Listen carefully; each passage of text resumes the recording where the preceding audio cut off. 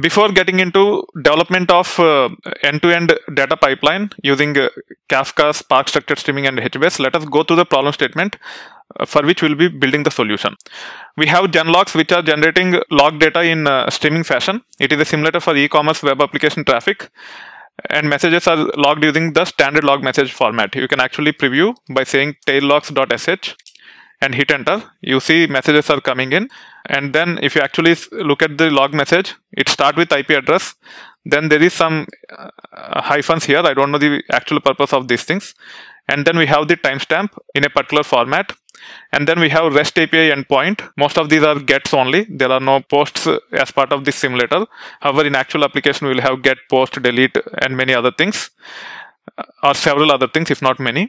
And then the error code, whether 200 or 404, 200 is success code, 404 is page not found, so on and so forth, and other information.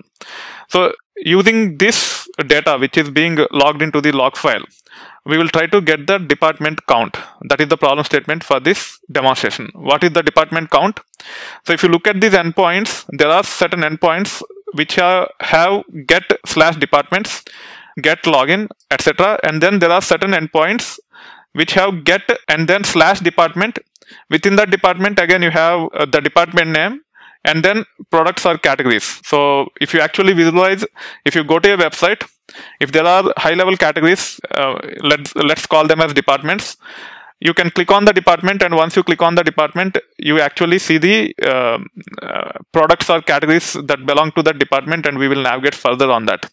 So as part of this demonstration, what we'll be doing is, we will just try to compute how many times each department is accessed every minute. So that is the problem statement which we are going to come up with the solution for. Get this department count in streaming fashion.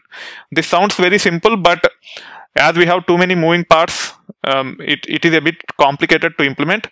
And also this use case is quite extensively used as part of executive dashboards. We are only taking one report out of that dashboard using the data which is being extracted from these log files in streaming fashion. We should be able to get multiple reports to understand the health of the organization. These are called as executive dashboards, and there are multiple frameworks which can be used, as I have explained earlier. We will not be getting into too many details about what are those multiple frameworks. We will just use Kafka, Spark Structured Streaming and HBase to get data from web server logs into HBase, so that there can be a application which can be developed on top of that HBase data to provide the executive dashboard for an organization. So to reconcile, we want to get department-wise traffic for every minute so that we can understand the performance of the department in real time. Data should be stored in a database so that reports can be generated. And that database can be a traditional RDBMS or it can be HBase. In our case, we are choosing HBase to actually save the final output.